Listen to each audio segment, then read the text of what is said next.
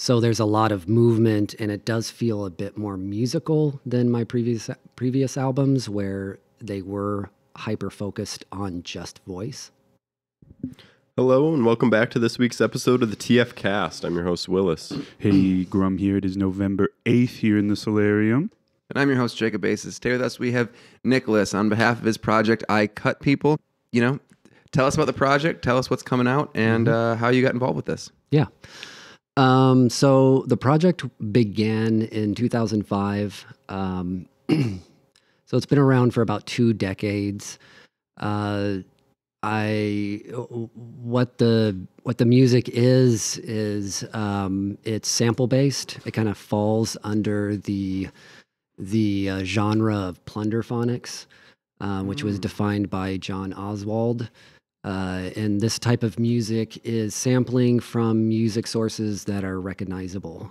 The one thing that I do a little bit differently is that I typically will sample mostly voice. Television, radio. I do typically sample pop music as well, or really any type of music for that matter. And when I get these samples, I will get a sound file. I will go through the sound file. I will cut out bits and pieces. I'll make directories. Sometimes I'll have directories that are like named nouns, adjectives, verbs, conjunctions, whatnot. And then there's other directories that might be like really silly, like things that I think are funny that I want to elaborate on. And then I just start constructing the cut up.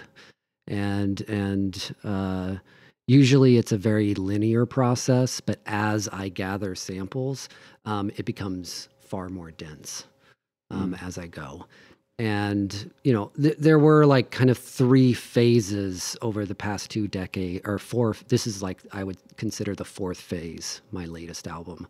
The phase previously to this are the albums that I gave you all.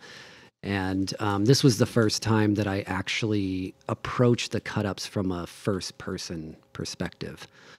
So it is very subjective. And the latest is not necessarily empirical. It is far more speaking through other people. Sure.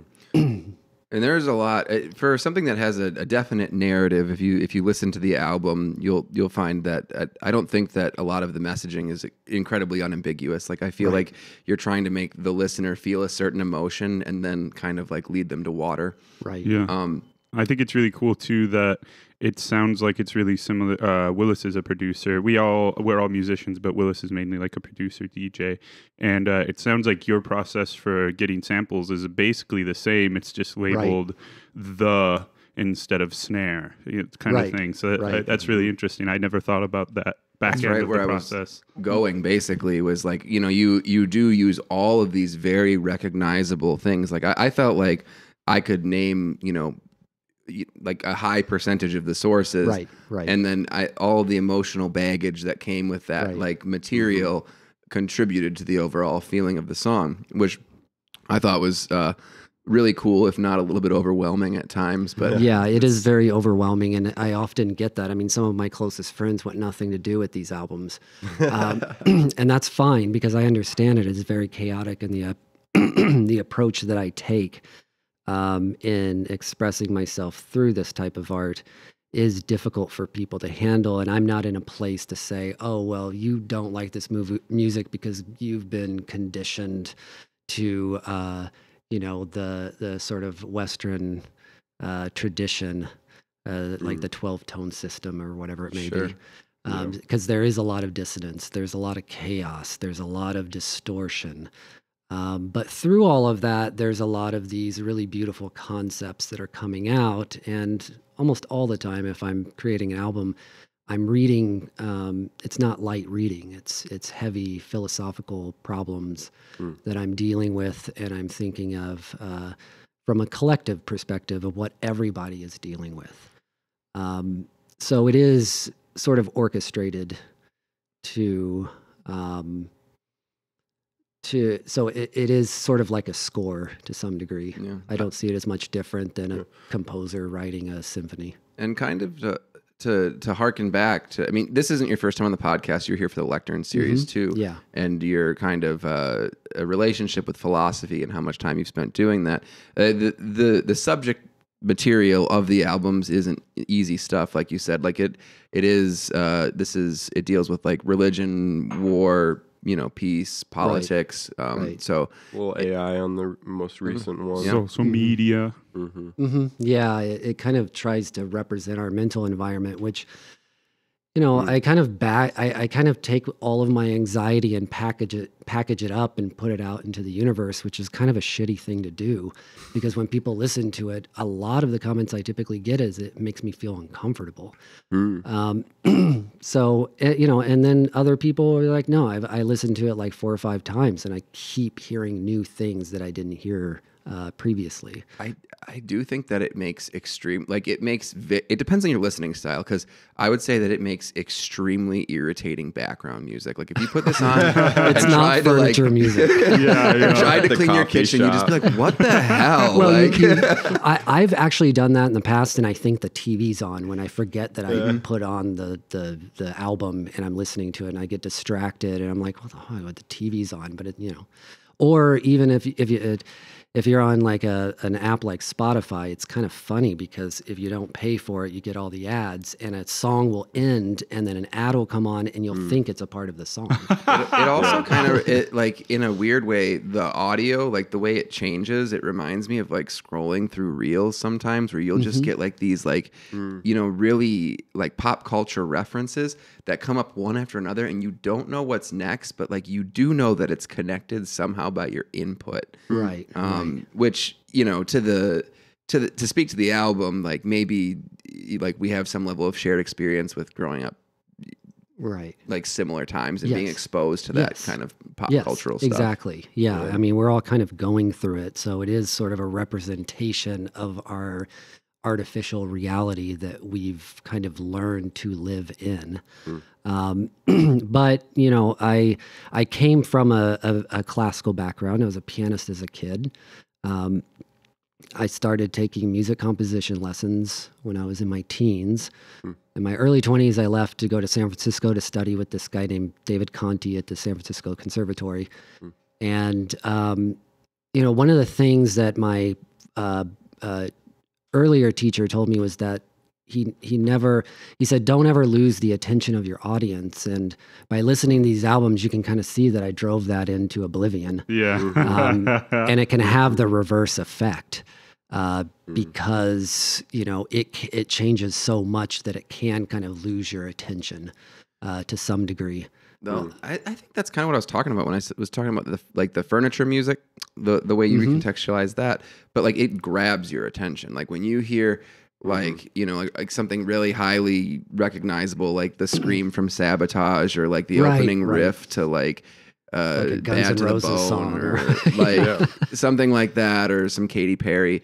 It like grabs you. Like, is that what's happening right now? Right. Yeah. and this was actually the first album that I spent a lot of time using music to express myself, and using words and music. And that's very difficult because there are a lot of times where you hear what someone is singing and you think they're singing something different than they actually are. So there were times where I had to like look up lyrics and I'm like, are they really saying that?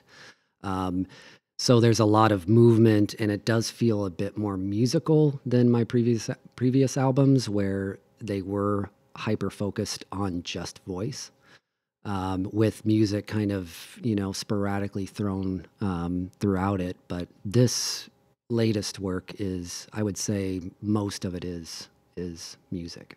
I kind of described it in just thinking of how it sounded to me, or how it made me. I kind of described it as like it was something poetry, like found sound poetry, or like spliced, and because you're taking pieces from different parts of culture, and you're blending it together to form something new. So it's kind of like creating something from and you're, like Jacob said, you're pulling all that you're bringing a lot of baggage along with it as you have those like responses to the material. It's really interesting. It's more of a literary experience to some degree, and I would say it's like flash poetry, but on speed. Yeah, and I have there's one individual out in San Francisco that actually lip syncs at drag shows to my music. Man. And I've thought about, maybe that would be a project that I would like to do to see what it would be like to get like 10 people up on a stage and recite one after another the entire works, because I do see it as poetry. Yeah.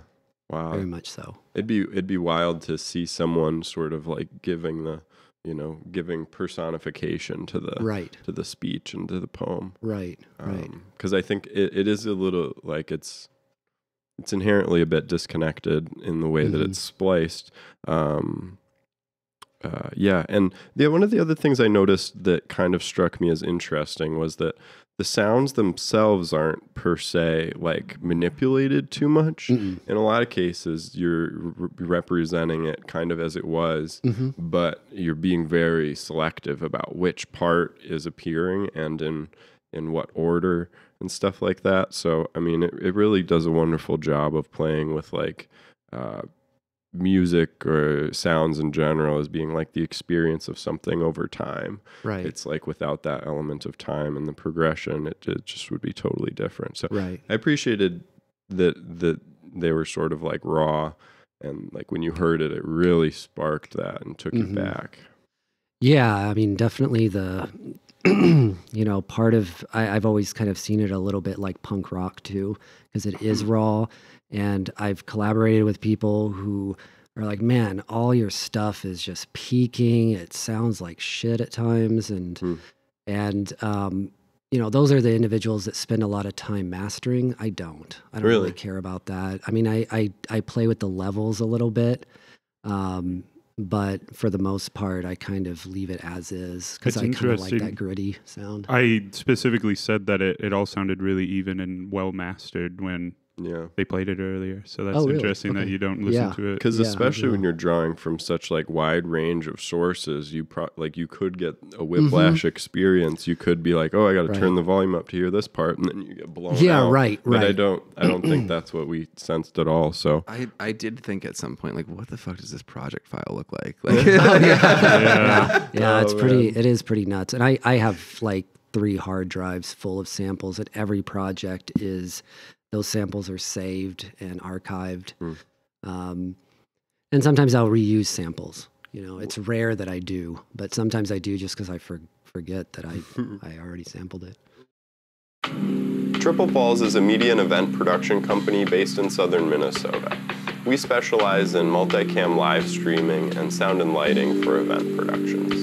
Contact us today to learn more, or subscribe online to join our newsletter and stay up to date about events and things going on in the area. Thanks for tuning in. Back to your show. What are you're walking around day to day? Like, does it like occur to you like, oh, like you hear something in the grocery store, you're like, I gotta all the pull time, that. all the time. I'm probably one of the few people that don't mute commercials. Sure. I watch commercials. And I mean, even if I have the television on and I'm listening to commercials, I'll hear the samples that I used. Fun. And that's always kind of bizarre because your brain automatically hears what's going to come after it on the album. Yeah. That's I have a bad experience with sound, and my dad's the same way, where I don't think that we have the like mental capacity to stop listening. So like I have a really hard time working if someone has like music on or something like that. Yeah. So like I just can't stop listening to things.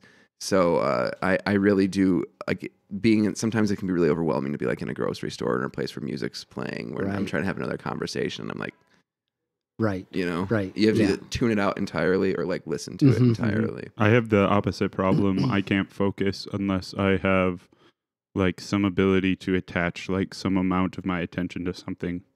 Like I can't like a YouTube video that I'm not actually listening to will help me focus on a mixing not a mixing project because I can't hear something, but usually just like some outer form of stimuli is like needed for me to concentrate.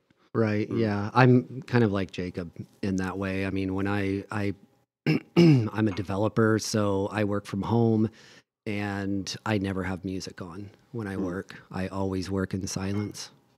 If I have music on, it's most likely going to be classical, and it does really feel like furniture music where it's not distracting me in any way. Yeah. There's another element to this music where a lot of this stuff isn't actually like usable as used, and there's probably a whole lot of thoughts and feelings you have about that and why it should or shouldn't be done. So I mean, listening to it doesn't sound like someone else's work. So like I guess I would probably pick up for the side of the artist, but I'd love to hear what think or have experienced on that front. Just about what other individuals do similar type of music, or I think the he's talking samples. like fair use, Yeah. and Oh, like yeah, not yeah. being able to release your stuff on Spotify. right, yeah, like recent. So copyright is often sort of a gimmick that a lot of artists do in this genre, where there's bands like Negative Land out in San Francisco who wanted to get sued by U2 and would sample them because they used it in order to market themselves. So they kind of enjoyed getting lawsuits. We don't really deal with that as much anymore. I mean, I'm locked out of my YouTube account. I've had cease and desist. Yes, yeah. Letters sent to me. And it always kind of surprises me when that does happen. Actually, the last time I got locked out of YouTube, they forced me to, they wouldn't activate my account again unless I watched a video that was a cartoon cat dressed as a pirate telling me not to sample. And I actually sampled that and used it. Perfect. And got back into my account, but now it's again locked. A lot of that kind of changed with Girl Talk. I've known Girl Talk for many, many years, and when he kind of became popular, I mean, even one reviewer said, this is like standing on the side of the street with a sign that says, I sell crack. I mean, you're just asking for lawsuits. And he kind of changed that. He never got sued for it that I know of. And even with music changing, I remember we used to, the music industry used to be really profitable. I don't think it is as much anymore. So you see a lot of artists kind of going off on their own, getting the rights to their music, and that's become a thing. So I don't know if copyright is that big of a deal unless somebody at this point would take somebody else's album and release it and say it's theirs. Yeah. But we are much more. Taylor Swift's doing that right now. Right. Yes. There you go. With her album. Yeah. I mean, that's what I think it's probably designed to protect against, right? Yeah. It's like someone, releasing a Katy Perry song as their own and then getting the streaming revenue from it. Right. And this feels like a much different kind of experience. Like, I don't think Katy Perry would listen to this and be like, that guy's coming after my... Right. Yeah. And I mean, again, it's satire. So some people could be like, well, that affects my character, so I'm going to sue him for this. But again, I haven't had that issue in the past.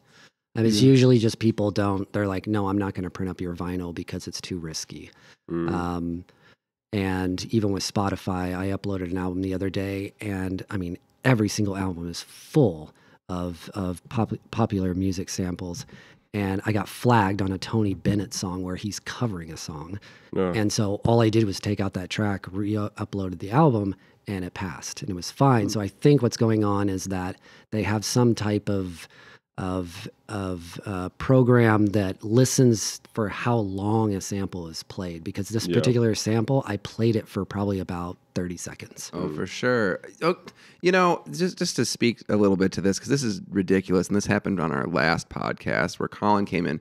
We got flagged And it bothers me that AI is doing this because like, so like it's clear that no human has any hand in any of this, Right, you know, like no one's listening, but you know, you have the producer of an album saying, hey, I recorded this. I got consent from all the artists. Here they are. This is our local project. We put our blood, sweat, and tears in it. Right. And it's like, well, you know, actually like this is copyrighted content. So, you know, like they silenced a part of our podcast and I had to like, you know, put it on me that it was, you know, our right to use that music, even though if you even looked at what was happening in the show for 1 second, like, you know, they have the algorithm to detect it, but no algorithm to detect whether or not the conversation is actual commentary or like who's in it or why. Right. It's like, it's really lazy and insulting to get that kind of an email like, oh, like, do you have the right to have the producer of an album come talk about the work they created on your show? Right.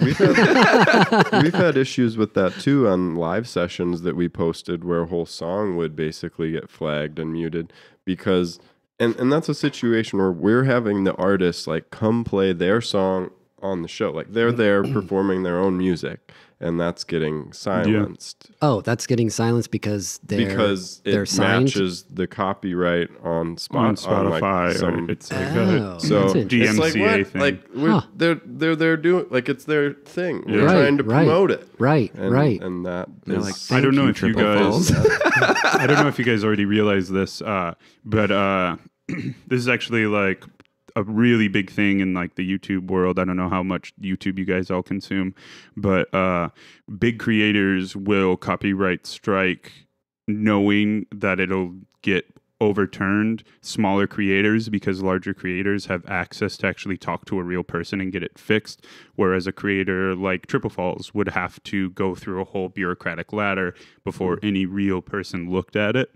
So it's actually heavily taken advantage of by larger artists, knowing that it is fair use and just letting robots copyright strike it because they know it'll at least be down for a while. Or maybe a lot of people will just get discouraged. Oh, I'm not even going to keep trying to upload this. So it's actually a pretty big problem. And there's been huge lawsuits of it. Ethan Klein from H3H3 went through like a 2-year lawsuit on fair use for video. And so I'm kind of surprised it's not the same thing with audio. Like the whole argument is like, how long are you playing it?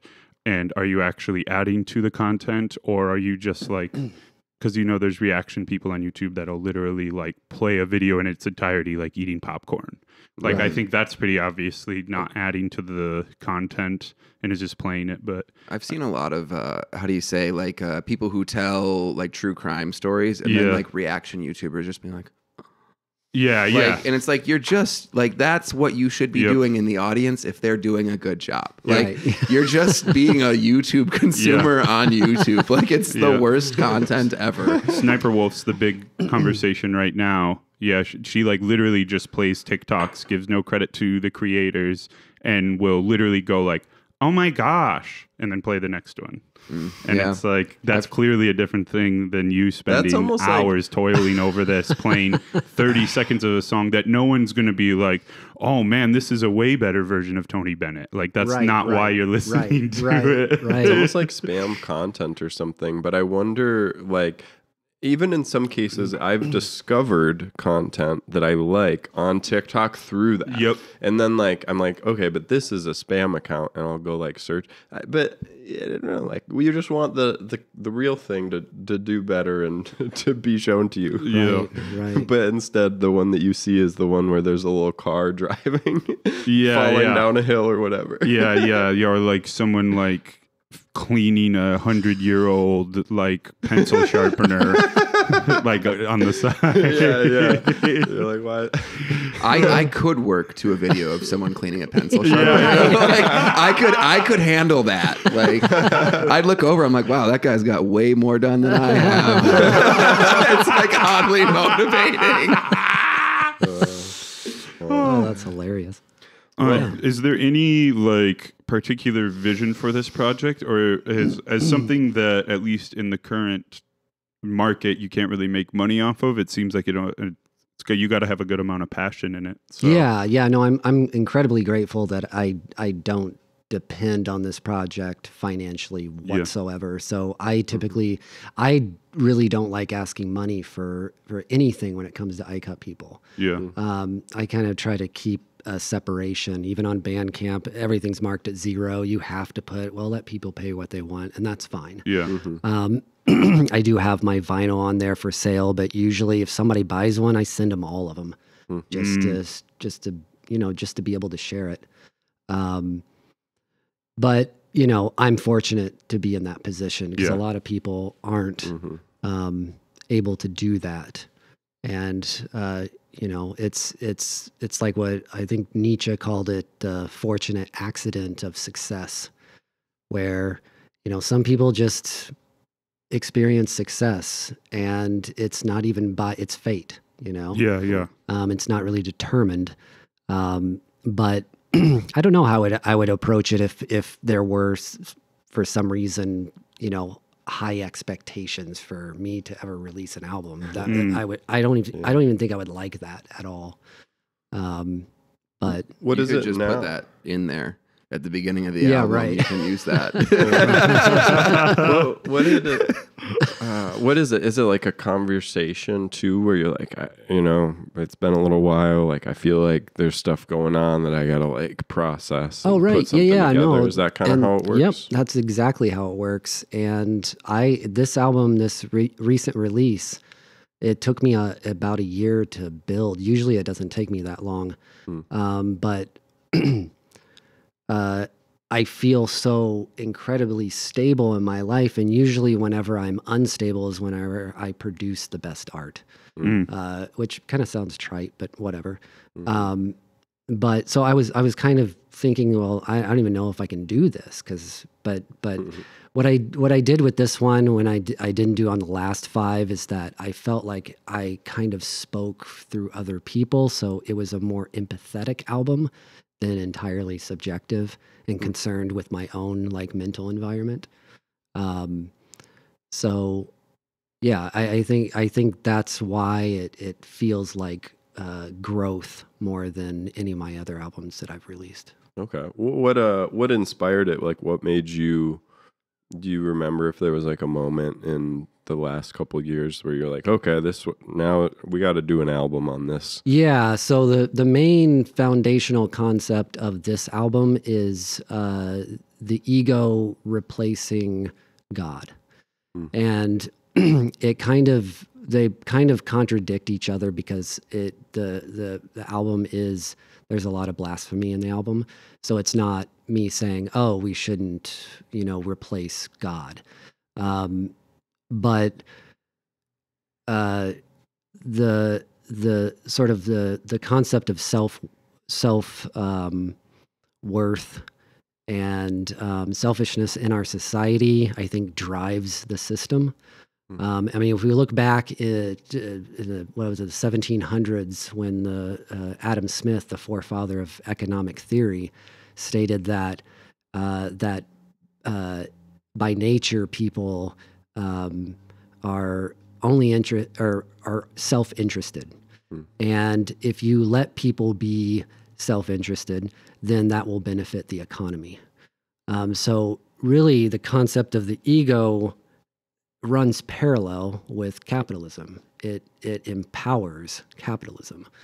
Now, I'm not saying that you shouldn't be ego. I think ego is necessary. I would say ego is necessary for physiological needs for the most part.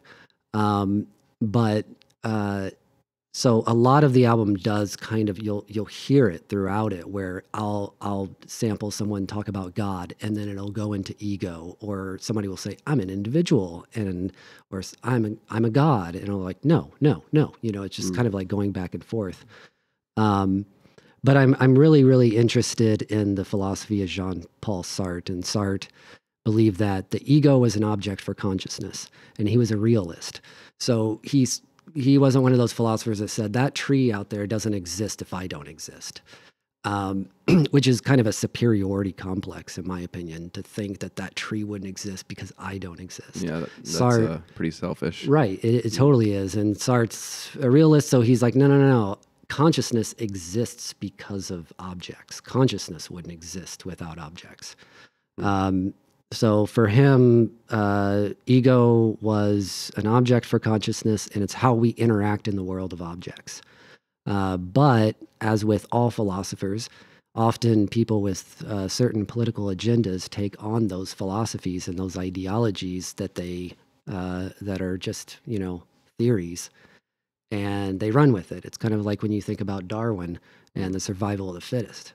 Oh yeah, that hasn't been used for all the best things. Right. And Darwin was not talking about survival of the fittest within the capitalistic system at all. He was talking about it from a biological perspective. So you often see that. You even see it in Nietzsche's work. When Nietzsche wrote The Will to Power, he decided not to publish it. The original manuscript has a grocery list written over some of the most profound ideas in the book. And that book was adopted by the Nazis. Nietzsche's name was dragged through the mud for decades after that. But that's very, very common, I believe. Well, and there's a lot of good that can come from this, from like what the ego does. Like most people who are creating art have enough touch of like the desire to make themselves heard. Because, a lot of people could take the same notes that you've clearly gathered and put forth and just go be sad. Right. Right. But like instead you made 6 albums and we can talk about it and share it with people. Right. Yeah. I mean, it really does. It is very important. I think it's how you approach it. If I was concerned with admiration, I think that would be like, that seems like why a lot of artists suffer the most from, is that they want success, they want admiration, and the returns and the dividends. Right, exactly. I put my love into this. But it's also very important that they get a response, because a response is to some degree necessary. I would like an inspired response more than someone looking up to me as a leader. That sounds like a nightmare. And I think we could also use less of that in our society. If we looked at the whole collective as the leader, rather than one individual that we rely upon. I would think that the world would be in a much better place. I agree with you, because thought leaders, for what they end up becoming, almost always buckle under the pressure of what they become. A lot of people do there, especially in social media environments. You get out there and you say something that really resonates with people, and then you have to exist in the environment that created your fame. Right. And then you start not living in the circumstances that created that level of empathy. Right. Yeah. I mean, you see that even in music. You see it all over the place where it's kind of like the idea that, like, for me, music is very sacred. And it's kind of like going into a church and seeing that there's a gift shop in the lobby. It's like they just destroyed everything that was sacred about that philosophy. And you see it. You see shirts with Che Guevara or Bob Marley and all these people that had very like strong passions, and then they throw their face on a shirt and make it a commodity, and it just devalues everything that they believed in. And I don't know if there's like a large conspiracy around that, if that's done on purpose. Large conspiracy around making a quick buck. Yeah, right. But what it boils down to is that it's all for profit. Yeah. The end is profit in our society. That's how you get ahead. You don't get ahead if the end is life, or in Immanuel Kant's view, humanity. I would change that with just living things, even non-living things. Our system is set up to where, in order to survive, your end needs to be, to some degree, profit. Doing this for a few years now, I have found and have tried to replicate in myself that many of the most successful artists that come through here like save something for themselves. Like, they know that they've commodified their art, but like they continue to do something that is completely unmarketable, like something that kind of like nurtures whatever the original seed that, you know, created what brought them to where they are now. And, you know, when you get to hear them talk about it, it is really, you know, quite special, I think. And I wish that more people, like people, especially people who don't consider themselves to be artists, would realize like what they create is important regardless if anyone, you know, if you just make stuff for you and it makes you extremely happy, like it is art, it is good, it is worthy of showing to people, and you never have to make a dime. Right. And I've said that exact same thing over and over, and part of me sometimes questions that, because I'm like, well, is that selfish? But at the same time, it's like, no, it's kind of something that you fall back on during times of suffering. And if you limit your art to the amount of people that like it, there's going to be very few people that are going to be happy with what they make. I also think it's harder for your voice to come through when you're making art for other people. Right. Where I see it the most is comedy. 90% of people are funnier when they stop trying to be funny. Right. It's like that idea that like, tell me about, like, you could probably be funnier telling me about the day you had than about like weed or something, simply because it's the experience only you have. But weed is funny. I mean, yeah, I've made money on 10-minute sets about weed. Don't get me wrong. But yeah, it's like a voice thing, I think, when you try too hard to make stuff for other people, you're like losing.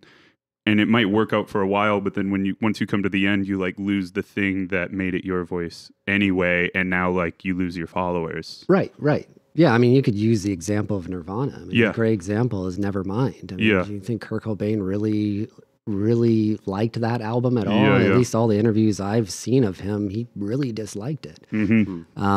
And it's the album any kid today is going to be wearing as a t-shirt. And it was the album that was most that was easy to market, and then they release release Incesticide after that, and nobody remembers that one. Or even In Utero was much more in line with what they wanted to make, and that wasn't even that like that wasn't that popular when it came out, at least from when I remember it. Is it about like finding a place of balance then, or is it like it's all just screwed and there's, how do you think about, I mean, your approach seems like you're gonna do what you want in this project, but how would you think about it? And the examples of Nirvana or something, like, is it kind of about that balance? Yeah, I mean, it can be. I mean, there's plenty of artists. I think a great example of someone who stayed true to their style and kind of still remains fairly underground is Tom Waits. I mean, Tom Waits is a great example of someone that never really did anything for his audience. So I think it is possible. I think it becomes more difficult earlier on if you're in that state where you're financially dependent on your art and you're willing to do anything, and sell out in order to. There's a long game on that. Like, you look at the music of Tom Waits though, because he does like air toward punk, I would say, like, especially in his newer stuff. And I really like some of the older stuff. I like Rain Dogs. I like Heart Attack and Vine. Agreed, yeah. I really like that stuff. But the more modern stuff is like way darker, I feel. It is. It's very dark. And I actually, when I was living in California, I lived in the same town as Tom Waits, and I worked at a co-op, and he would come in and we would have the most bizarre conversations around what type of protein is the best type of protein, whether it's animal or hemp. And he's a very bizarre man, but he would come in with his son, who he just took to a baseball game. So much of his personality is very much an act. Like, he's performing, but then he has this, when you see him out in public, he's like this, like, kind of regular guy. Yeah. His stuff always really spoke to me when I was younger too, just because it was so weird, and it felt like I was at like the circus or something. I don't know Oh quite yeah, know how no, to describe it. yeah. I mean, he always has like those what are those organs called? Calliopes, and Yeah, you yeah. know, those circus organs playing, and yeah, his work has always been very inspiring. I was introduced to him in the '90s through Bone Machine, which Oh, okay. just an incredible album. Yeah, that's when a guy I play with, Eli, that's like his favorite album. Yeah. I think Swan's got a similar treatment too. Like they had like a big bump in the 80s, and then 2010s came around, and like, you know, that just huge. Like, Right. You know who I think actually might be a good example of it, and it might sound funny, but I actually think ICP is a really good example of this. They got told by the whole industry they were going to fail and that no one would like it, and I'm not like a huge ICP fan, but when I was younger, I used to like kind of hate them because I thought they were like taking advantage of people, and they like very much aren't. They're like, no, this is like our actual art, and now we have like. Not many bands have whole multi-day festivals around them, and stuff like that. And I think that's a perfect example of just like, no, we're going to stay true to the thing that we know we have. And yeah, I know that's kind of a weird example to put against Tom Waits. Insane Clown Posse. Yeah, Okay. yeah. Not I Cut People. No, that's funny. That's funny. I didn't even think of that. oh yeah, what were we talking about? I didn't know I had festivals. Yeah. I didn't even put that together in my head. That's so funny. Did you know one of the first albums I bought was an Insane Clown Posse album because I wanted to. When I was a kid, I was like a juggler and a unicycler and stuff, and I legitimately thought it was going to be like clown music. And I got home and I'm like, I can't juggle to this.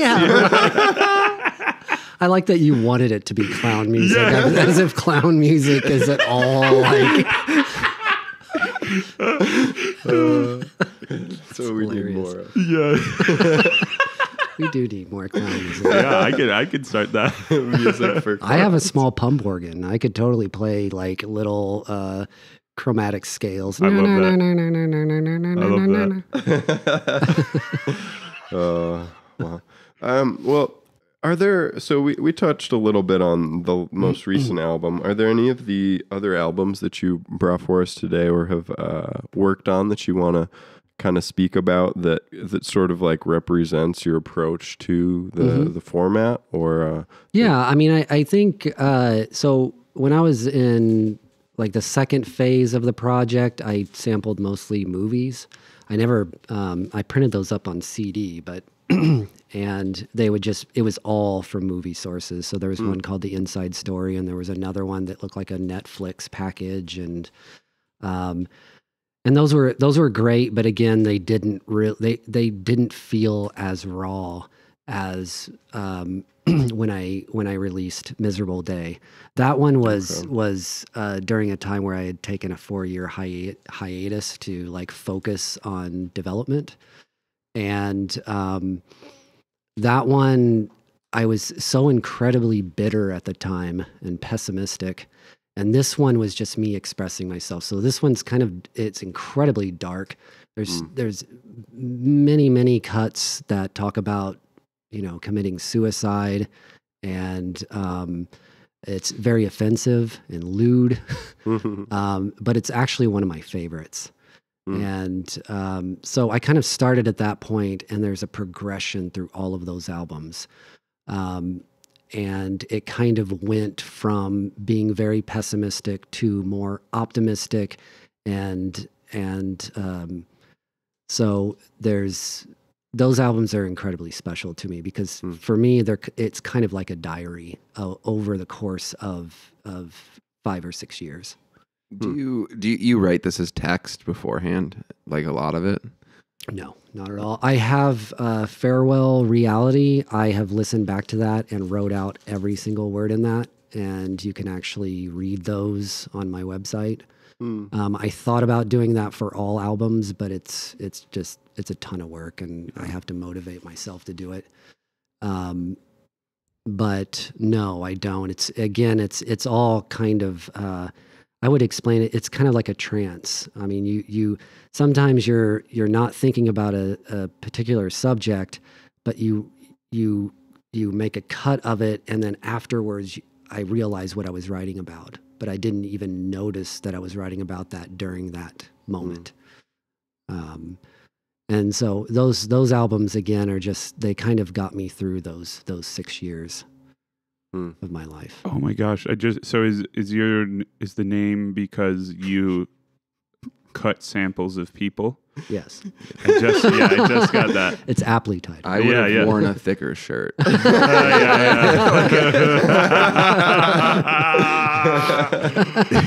thought it was just like punk or something. I didn't know. I just got it. I didn't get it until his intro explanation. Yeah. I mean, I just last year went to a Dying Fetus show, and I doubt that their name is based on something like that. So I was just like, oh, he cuts people. Yeah, that's a good name. Right. Yeah. No, it's, I actually, the name came from, I was living in this really small town in California called Guerneville, and I was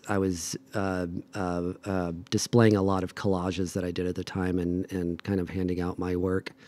And somebody had wrote on my car, one morning I came out to my car and somebody wrote, "I cut people," and I was like, oh man, that's, I got to use that. Yeah. So did it started in a way from visual arts as well? Is that something that you've explored with this project? Yep. It all started, it started when I was living in San Francisco, and a group of friends, we would fill up our samplers with all kinds of like found sounds, television samples or whatever. And then we'd all get together and we would have improvs. And, 90% of the time, these improvs were nothing but chaos. But there were those moments where suddenly one person played a sample and I would respond, or somebody else would respond.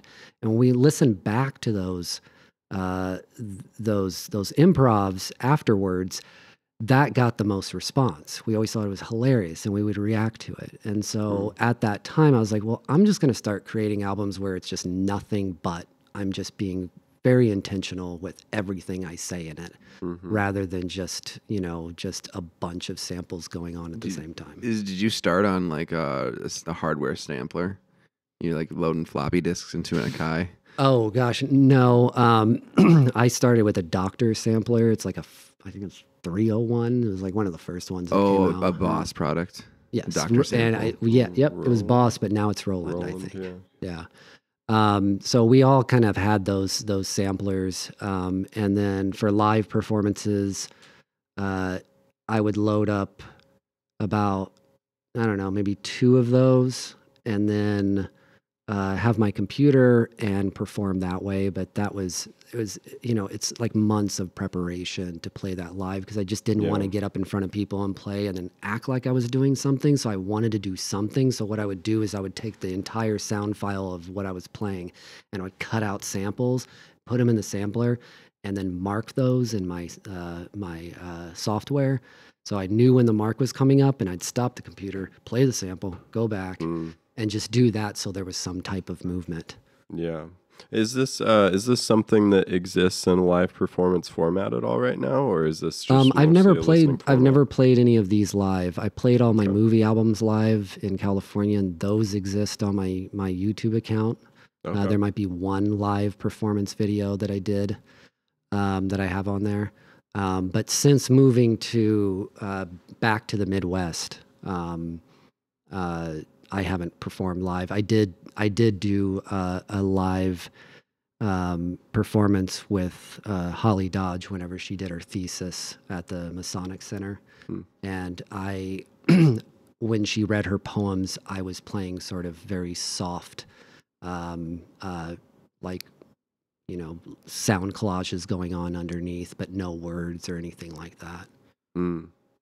It's an interesting format. We spoke recently with a friend of the show, Calvin Porter, who we talked about it before as being somewhat, I don't know, might be on the same record collection shelf as some of the stuff. It's kind of like, how was his described? It's called grind step.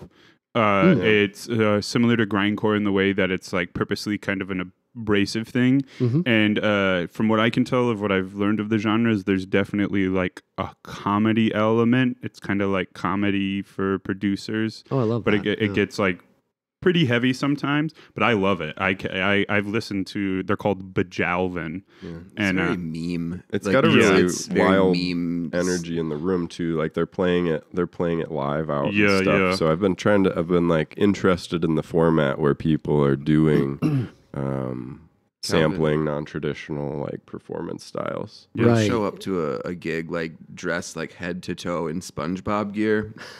Yeah. Like yellow trip pants, SpongeBob shirt, SpongeBob hat, SpongeBob lunchbox, and like It honestly reminds me of like Tim and Eric Mm-hmm. DJ music, but they're both like very serious producers and like really know what they're doing and like are DJs by trade. Right. But they just make it's so weird. I don't even know how to describe it, but I really like it. Yeah, no, I think a lot of people not as worried about copyright hopefully will open up the door to more of this more sample based music. It seems to be like a full-fledged genre at this point. Like there's quite a few bands in it. Right, Yeah, and it's right. called Grind Well, Step, their one is.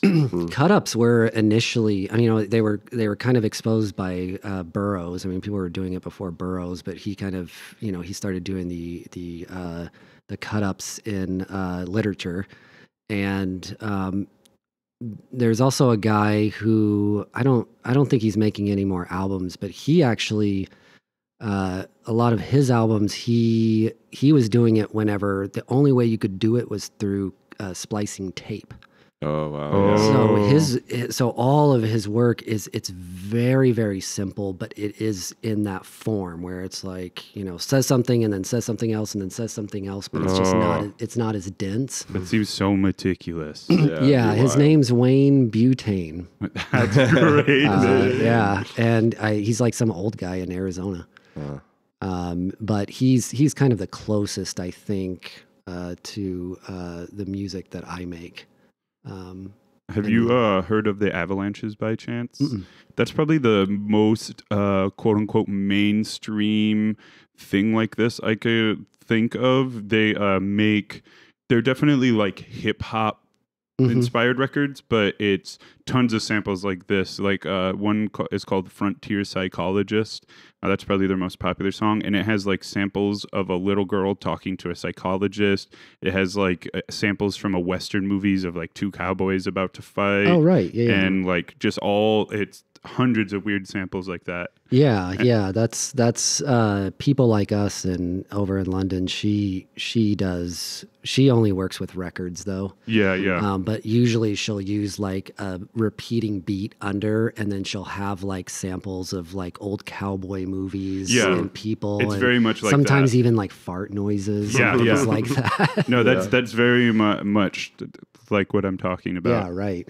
Yeah. When I was listening to your record, I was trying to think about how it could be live performed, and it's so fast and so meticulous that I can't imagine you could play like the individual pieces well, and so then you're left like Yeah, I playing mean, you chunks. just It's like you complicated. really don't have a choice unless you have the time and the resources to have a lot of people all playing samplers at the same time, Yeah. which would be really cool. But maybe that's like a reason to like write a grant for something like that. But I really like the format too, where you have someone who's projecting it as like a me too. personifying it. That Yeah. seems like a cool way to kind of be like, it's not, we're not like playing the samples in order. The Frontier But it's, Psychologist songs music video is literally that. Like people acting out the various samples as a music video. Yep. Cool. Yeah. I think that's a great I would go see that. Yeah, right. Yeah, no, I mean, I always attend writer's block, and I never get up there and talk. I just attend with Holly because she often recites poetry there. And I was trying to think of a way I could contribute to that without reading like some obscure philosophy, but doing it from a more poetic way. Yeah. And that's the only thing I can really think of doing. Well, if someone's listening to this and they're interested in checking it out, finding out more, catching a record, listening, where can they find it all? Well, I'm not really on social media. I have a personal account on Instagram, but it is all personal. And so yeah, I would probably I still kind of direct people to my website. And then there's also, I'm on Bandcamp, so that's another good resource to kind of go in and purchase something if you want to. But again, like, just download it for free. Yeah, that's where we listened. It's free. Listen to it. It's Yeah. fun. Yeah. Definitely worth checking out. Is there anything you want to share about it before we kind of wrap up here? I think we've touched on a whole bunch of stuff, and I'm sure we could go deeper. But No, I appreciate you guys having me. This is actually, I rarely do any kind of, I rarely talk about it. I probably spend more time talking about playing piano than I do these records. But yeah, I'm very grateful for you guys having me on. Yeah, thanks for coming. It was cool. It's interesting whenever I find that someone else that I've already like learned about one thing that they do, and then they have a whole nother Right. Yeah. I love that. facet. I love that. Yeah. yeah, It's I very agree. cool. So Really thanks for putting it together. Thanks Yeah, for coming thank you on. guys. Thanks for Thanks the for albums. That's Cool. Yeah, extremely cool. that was really enjoy. cool. Yeah.